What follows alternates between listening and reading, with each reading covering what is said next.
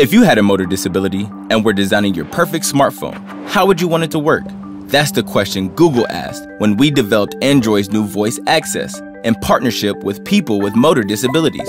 And it led to some cool answers. For instance, you would probably want a screen that you don't need to touch. So voice access lets you navigate by talking. You would also want the navigation to be easy. So voice access uses intuitive labels. You just have to say a few words like open Chrome, or scroll down, or reply, and it just happens. When we built the new voice access, we did it to make things easier and faster for anyone with a motor disability. And we did it with your help. Voice access on Android.